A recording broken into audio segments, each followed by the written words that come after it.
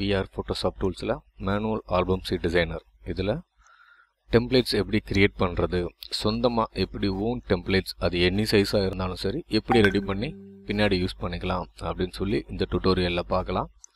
அது ஃபஸ்ட்டு நீங்கள் templates click பண்ணுங்கள்.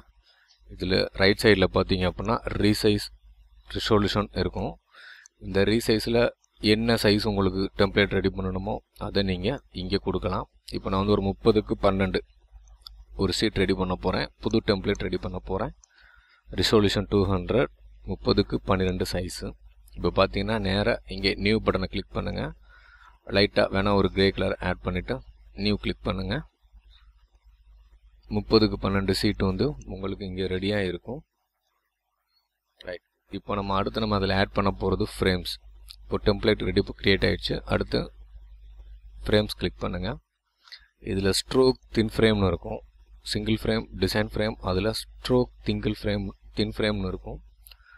அதில் இந்த கிரியேட் அ ஷேப் ஃப்ரேம் அதை டிக் போட்டுக்கோங்க. இங்கே வேல்யூ வந்து ஒரு 1, இங்கே 0 வச்சுட்டு ஷேடோ டிக் போட்டுக்கோங்க. இங்கே கிரியேட் ஃப்ரேம் கிளிக் பண்ணிங்கன்னா ஆட்டோமேட்டிக்காக அங்கே ஒரு ஃப்ரேம் வந்து ரெடி ஆகிடும். இப்போ நம்ம டூலில் ரைட் கிளிக் பண்ணிங்கன்னா யூட்டிலிட்டிஸில் ரீநேம் ஃப்ரேம்ஸ்னு இருக்கும், அதை கிளிக் பண்ணிக்கோங்க. இங்கே டூல்ஸில் மேலே அந்த டாப் அந்த ஃப்ளேவர் மெனுவில் வெர்டிக்கல் டைப் சூஸ் பண்ணிக்கோங்க. ரைட், இப்போ இந்த ஃப்ரேமு மொதல் ஃப்ரேம்ன்றனால ஃப்ரேம் 1 அப்படின்னு சொல்லி கிளிக் பண்ணுறேன். ரீநேம் ஆகிடுச்சு. உங்களுக்கு என்ன சைஸ் வேணுமோ அதை நீங்கள் மாற்றிக்கலாம். இப்போது தென் அகெயின் இன்னொரு ஃப்ரேம் நான் ரெடி பண்ணுறேன். ஓகே, இப்போது இதையும் நான் ஃப்ரேம் 2 அப்படின்னு சொல்லி கிளிக் பண்ணுறேன். இப்போ இந்த 2 ஃப்ரேமையும் சேர்த்து ட்ரான்ஸ்ஃபார்ம் பண்ணுறேன். நம்ம சாய்ஸ் தான், இது நான் சும்மா ஒரு டெமோ தான் காட்டுறேன். ரைட், இப்போது இதுக்கு ஏதாவது ஒரு ஆர்டிகல்ஸ் எதுவும் ஆட் பண்ணணும்னு நினச்சா நம்ம டூல்ஸில் ஆர்டிகல்ஸ்னு இருக்கும், அதுக்கு போங்க.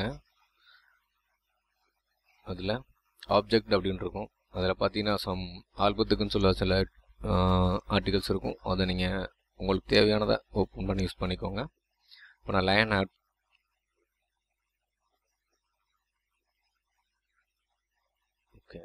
இப்போ லைன் உள்ள வந்துடுச்சு. ரைட், தென் அகெயின் நான் ஒரு ஃப்ரேம் ரெடி பண்ணுறேன்.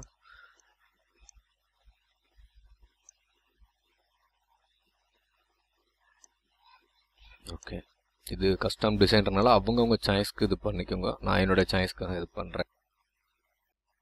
இந்த இதை செலக்ட் பண்ணிக்கோங்க.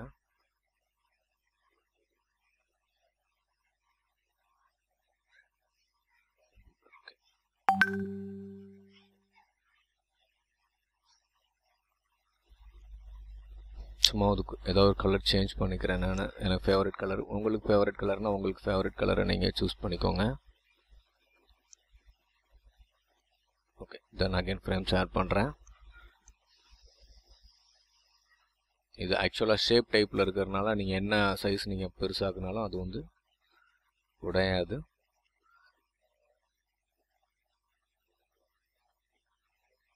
பார்த்தீங்கன்னா இது ஃப்ரேம் 1, இது ஃப்ரேம் 2, இது ஃப்ரேம் 3, இது ஃப்ரேம் 4.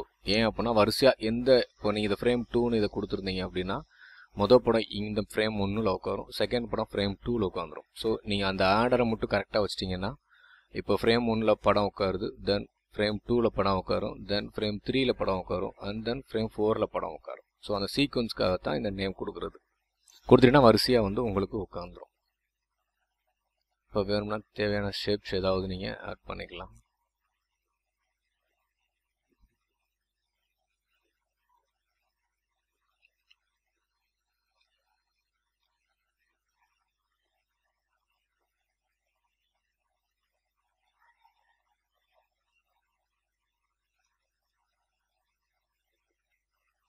ஓகே, இதில் நீங்கள் ஏதாவது டெக்ஸ்ட் ஆட் பண்ணணும்னு நினச்சிங்க அப்படின்னா நம்ம டூலில் போய் யூட்டிலிட்டிஸில் போய் டெக்ஸ்ட் டிசைனர்னு இருக்கும், அதை கிளிக் பண்ணிங்கன்னா உங்களுக்கு ஒரு சின்ன டூல் வந்துடும்.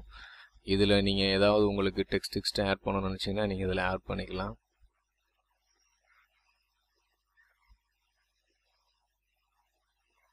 இங்கே நான் டைப்ஸ்லாம் கொஞ்சம் கொடுத்துருப்போம், அதில் உங்களுக்கு என்ன மாதிரியான ஈவெண்ட்ஸ் வேணும் அப்படின்றதையும் நீங்கள் இங்கே ஆட் பண்ணிக்கலாம்.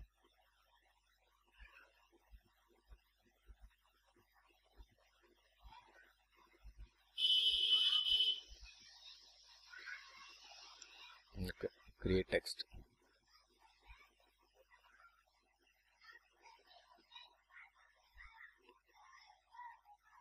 இங்கேருந்து நீங்கள் ஃபாண்ட்ஸ் சேஞ்ச் பண்ணிக்கோங்க.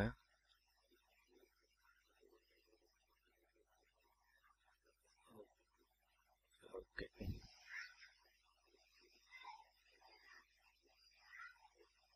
நீங்கள் ஷார்ட்கட்டே யூஸ் பண்ணலாம். நான் ஷார்ட்கட் இல்லாமல் உங்களுக்கு செஞ்சு காட்டுறதுக்காக ஓப்பன் பண்ணி செஞ்சு காமிச்சிட்டு இருக்கேன். நீங்கள் ஷார்ட்கட்டை யூஸ் பண்ணி கூட நீங்கள் யூஸ் பண்ணிக்கலாம்.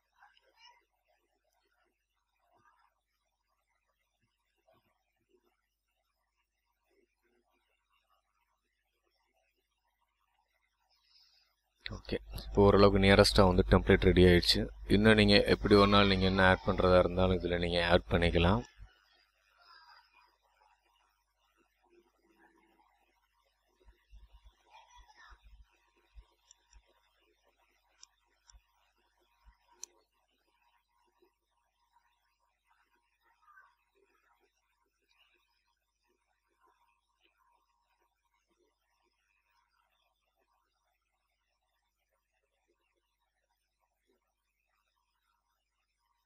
ஓகே, ஓரளவுக்கு இப்போ டெம்ப்ளேட்ஸ் ரெடியான மாதிரி இருக்குது.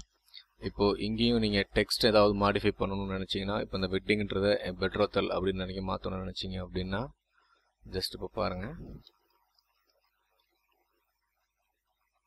ஒன்ஸ் நீங்கள் இந்த டூலில் நீங்கள் டைப் பண்ணி வச்சிங்கன்னா எப்போ வேணாலும் இப்போ அந்த கப்புள்ஸ் இருக்குது அப்படின்னா ஓயாமல் நீங்கள் எங்கே போய் டைப் பண்ண தேவையில்லை. இப்போ வந்து பார்த்தீங்கன்னா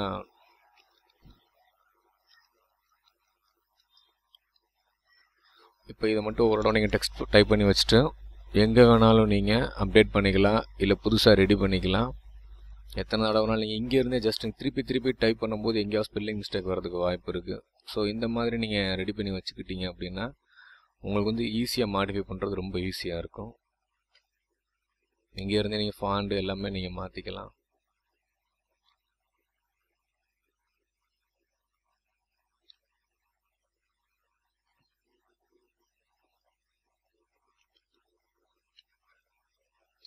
ஓகே, இப்போ நியரஸ்ட்டு பார்த்தீங்க அப்படின்னா ஒரு டெம்ப்ளேட்ஸ் ரெடி. இப்போ இந்த டெம்ப்ளேட்ஸை இப்படியே நீங்கள் யூஸ் பண்ணி அதாவது சேவ் பண்ணி எப்போ வேணாலும் நீங்கள் எடுத்து மாடிஃபை பண்ணிக்கலாம். இல்லை இப்படியே ரெடி பண்ணி இப்படியே நீங்கள் இமேஜ் இந்த நேரத்தில் அப்படியே ஏற்றி நீங்கள் சேவ் பண்ணிக்கலாம். ஃபஸ்ட்டு இதை டெம்ப்ளேட்டாக எப்படி சேவ் பண்ணுறது அப்படின்னா நம்ம டெம்ப்ளேட்ஸ்க்கு போங்க. இதில் பார்த்தீங்கன்னா இங்கே சேவ் அஸ் டெம்ப்ளேட் அப்படின்னு சொல்லி ஒரு ஆப்ஷன் இருக்கும். இப்போ நான் அதை கிளிக் பண்ண ஜோரில் அது எங்கேன்னு சொல்லி கேட்கும். நீங்கள் எங்கே வேணாலும் நீங்கள் சேவ் பண்ணிக்கோங்க.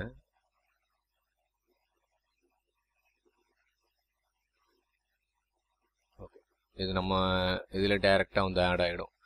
இது ஏன் இங்கே ஆட் ஆகுது அப்படின்னா இந்த செட்டிங்ஸில் இந்த after saved template add into browser, அதாவது சேவ் பண்ணதுக்கப்புறம் அந்த டெம்ப்ளேட் வந்து நம்மளுடைய ப்ரௌசரில் ஆட் பண்ண சொன்னால் அது இங்கே ஆட் பண்ணி விட்டுடும். நீங்கள் அடுத்து இப்போ இதை நீங்கள் க்ளோஸ் பண்ணுறீங்க. இப்போ நான் இங்கேருந்து நான் வர்றேன் 30x12. இப்போ நான் இதை என்டர் அடிக்கிறேன். ஓகே,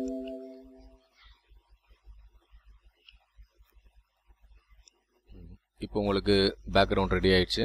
இப்போ நீங்கள் இதில் இமேஜ் இந்த பேக்ரவுண்ட் அப்படியே வச்சுக்கலாம். ஏன்னா ஒரு டூப்ளிகேட் வந்து ரெடி ஆகிடுச்சு.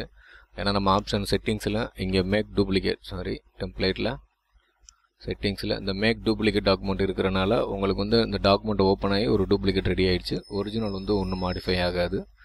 இப்போ நம்ம இமேஜில் போய் உங்களுக்கு என்ன மாதிரி இமேஜ்லாம் வேணும் அப்படின்றத செலக்ட் பண்ணிவிட்டு நீங்கள் அழகாக இங்கே லோட் பண்ணிக்கலாம்.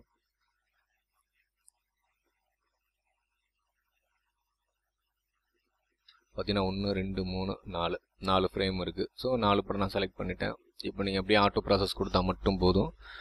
அதுவே வந்து இமேஜ் வந்து ஆட்டோமேட்டிக்காக ஃப்ரேமில் உட்காந்துரும். ஏன்னா நம்ம தான் ஃப்ரேம் 1 ஃப்ரேம் 2 ஃப்ரேம் 3 அப்படின்னு சொல்லி ரீநேம் பண்ணி வச்சுருக்கிறோம். இப்போ பார்த்தீங்கன்னா கஸ்டம் டெம்ப்ளேட் ரொம்ப ஈஸியாக ரொம்ப ஃபாஸ்ட்டாகவே வேலை பார்த்து முடிச்சாச்சு. இதை நீங்கள் சேவ் பண்ணிக்கலாம். இல்லை இந்த படத்தை மட்டும் அப்படியே ரிமூவ் பண்ணிட்டு வேறு படம் வேணால் ரிமூவ் வைக்கிறதா இருந்தாலும் வச்சுக்கலாம். ஜஸ்ட்டு நீங்கள் சோர்ஸ் இமேஜ் போய் கிளியர் பிக்ட் அப்படின்னு கிளிக் பண்ணிங்கன்னா போதும். இதில் உள்ள இமேஜஸ் எல்லாமே கிளியர் ஆகிடும். இப்போ நீங்கள் வேறு படங்கள் ஏதாவது நீங்கள் இதில் லோட் பண்ணி ஒர்க் பண்ணிக்கலாம். இதே மாதிரி நிறைய கஸ்டம் டிசைன்ஸ் அழகாக இதில் ரெடி பண்ணுறது ரொம்ப ஈஸியாக இருக்கும். தேங்க்யூ.